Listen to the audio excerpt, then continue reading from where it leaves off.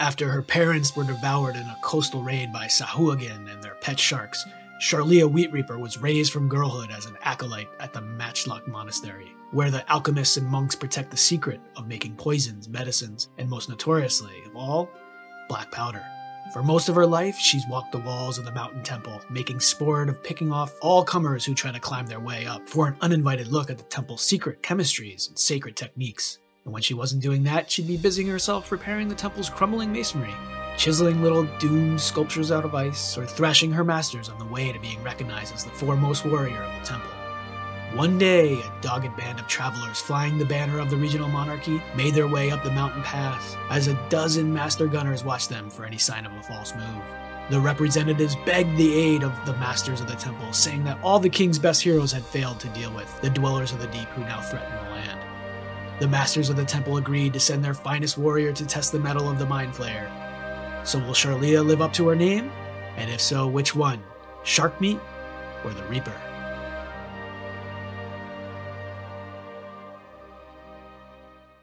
What's up, folks? Mike for CMCC Builds here after surviving the California hurricane, with another build video as we wrap up the first season of the Gauntlet. This will be the final run for level 14, but the series will return at a new level with some big names and familiar faces. We will likely focus on the level 10 Gauntlet for that series this fall. Before we jump into the build, I want to give a special shout out and thanks to Ludic Savant who helped write this script and created the build. For those that don't know him, Ludic occasionally posts practical optimization advice grounded in experience and statistics. He's been involved in game design, competitive esports, speedrunning, where he broke a world record. His TTRPG experience spans the better part of 3 decades, so when chatter started to build up in the comments of my channel and in the Gauntlet Discord, which you should check out if you haven't already, Ludic took that as an interesting challenge. Can a martial beat the Gauntlet? What about a martial that's often cited as the weakest in the game? It's impossible, right? But let's see just how far it can get, and no cheating. Let's set some guidelines. 1. The build must be single-classed. No taking 3 levels of Monk and 11 levels of Cleric or something like that. 1 through 14, all Monk. 2. Don't build to the test. If you recall Treant Monk's build, one of the areas he wanted to test out was his ability to do just that. Unfortunately, the test changed from his understanding, which was its own thing, but here, none of that. No swimming races or taking Shape the Flowing River or otherwise preparing for any specific challenge the Gauntlet offers. Ludic will only take features he would take even if he had no idea what kind of challenge lies ahead. 3. He will attempt to keep all the sidekicks alive. Winning is not enough. The sidekicks must walk out of that temple alive for this to be considered a success. Ha! Yeah, right. Basically, what we're dealing with is an exercise in tactical gameplay rather than build optimization. And when you see this build, that will become readily apparent. Before we jump into that, I want to thank today's sponsor, once again, Describe. Every time I go to the Describe website to look for content, I'm blown away by the music, the maps, and of course the beautiful descriptions of nearly anything that comes to mind. I like Describe so much, I went to them to discuss a partnership. They didn't approach me. I only want advertisers and partnerships on this channel that I believe in.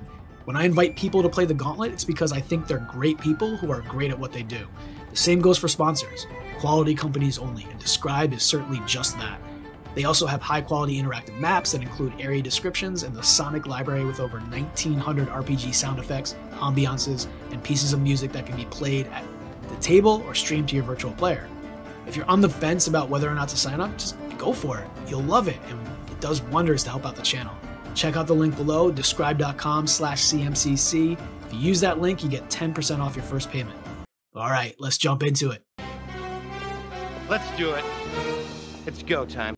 For the race, we'll stick to the basics: custom lineage, medium size, and dark vision. For the feat, however, we're going to take a unique one, something I haven't taken on this channel before: Aberrant Dragon Mark. This gives a +1 to Constitution, a sorcerer cantrip, a first level sorcerer spell to be used once per long rest. I'm personally a fan of all the elemental cantrips like Shape Water, Control Flames, and Mold Earth. These provide a lot of versatility for a creative player, but also have no verbal component, which means you can apply that creativity while stealth. Of those 3, Shape Water best fits Charlia's background on a snowy mountain monastery, and she uses it to whittle little ice sculptures as a meditative exercise, so we'll take that one. If you're thinking to yourself right now, well, map 1 of the Gauntlet is a water map, and he's taking Shape Water, that's building to the test. I wouldn't blame you, but I'd also suggest you check out many of Ludic's other builds that take the same cantrip. Some even include lengthy explanations of why and how the cantrip is extremely versatile and potentially powerful. For the first level spell, Shield is a great grab, just in case we screw up and find ourselves in the way of too many attacks for comfort. For the stats, we're going 8 Strength, 15 Dex, 15 Con, 8 Intelligence, 14 Wisdom, and 10 Charisma. We use the Racial ASI to bump Dex to 17, and the Dragon Mark feat bumps Constitution to 16. A good alternative would be to start with 15 Wisdom and take a Wisdom boosting half feat, or just awaiting a future ASI at level 16. This would give you a little less burst durability, but more sustained durability from passive AC and more healing, and a higher stunning strike DC, in addition to the benefits of the half feat itself, which would probably be something like Fey Touched. For the background, we'll use a custom background to get 2 skills and tools. Perception and Sleight of Hand will complement the monk proficiencies well, Thieves' Tools and Poisoner's Kit to complement Charlia's backstory. For the starting equipment, she'll use a +1 musket, this is a gunk after all, along with standard adventuring gear including an adamantine spear, darts, sack of traps with hunting traps, ball bearings, caltrops, all that stuff, basic PHB poison, water skins, sawdust, healing kit, lights and stuff to light them, a bunch of little artsy trinkets chiseled out of ice in her spare time, all of that. For the class, we of course are taking Monk, and with that, the Stealth, Acrobatics, and Mason's Tools proficiencies. At level 3, Ludic chooses a Mercy Monk here. Shadow Monk is another strong option for any Monk build, and the one my version of the gunk takes. Shadow can really help transform your teammates into an Alpha Strike party, but that works better when your party consists of real PCs instead of sidekicks. Sidekicks greatly reduce your ability to force multiply. On top of that, there's no healer sidekick, and it can be very easy for the party members to get nickel and dime down. Mercy, on the other hand, offers a significant reserve of healing resources. For just 1 key, they heal about as much as a Celestial Warlock's Healing Light on full blast, plus cure status conditions to boot. Ludic's plan is to use this to keep hit points topped off after every encounter.